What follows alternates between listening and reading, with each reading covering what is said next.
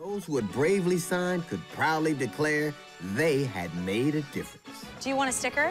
I'm pro-life, or I saved a blood today. Their habitat's being encroached upon. By who? Well, Jeremy Lin, you know what I mean? Yeah, I know, I hear you. All right, white chicks, no need to panic. We need a different strategy. Just tell them you're trying to save the black rhino. We're trying to put the black rhinoceros on the endangered species list. Oh, of course, yeah. Yeah, sure, I'll sign.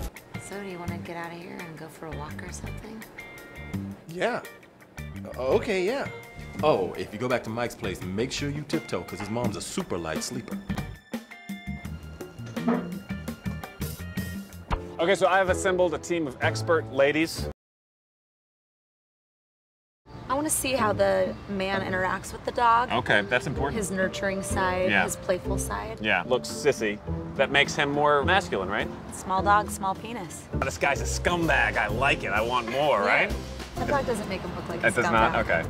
Makes him look like a sweetheart. So my family's looking for beef that's all natural and hormone-free. That's me, all natural.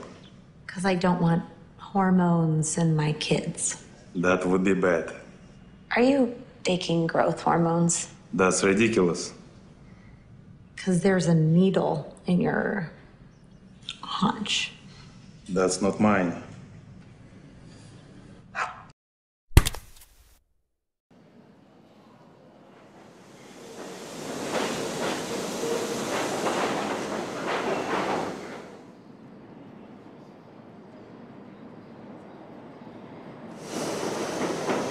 Don't be scared. It's okay, you're safe. Look, I'm just a commuter. It's just a podcast. This American Life. Yeah, that's it. Yeah, you're safe. Good, come on. Come on, Train, I'm not gonna hurt you. Just a regular unemployed guy reading a book. You scared it away. I just have this vision of all of us when we're old and out on the back porch and we're still best friends and we're reminiscing about the past and next door our children are just going to town on each other's genitals. Oh. Mitt Romney is not autistic. What? I mean, of course he is. We just don't mention it to be polite.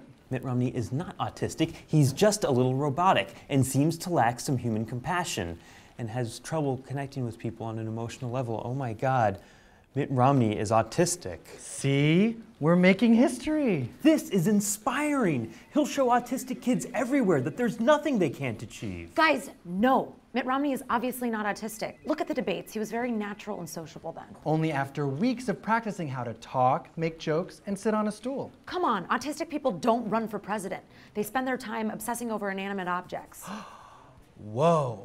That is an offensive generalization. I'd expect more from you, especially as a Romney supporter. Where am I? The planet of the pantaloons! I mean, I can accept that you use a different word for pants here. I just didn't think that you would use it that much. What's pants? It's what they call pantaloons on his planet. Oh, Well, it is so nice having a real astronaut here at our table. You know, I used to want to be an astronaut until Claire's father convinced me to take a job at the store. I guess we know who wears the pantaloons in this relationship.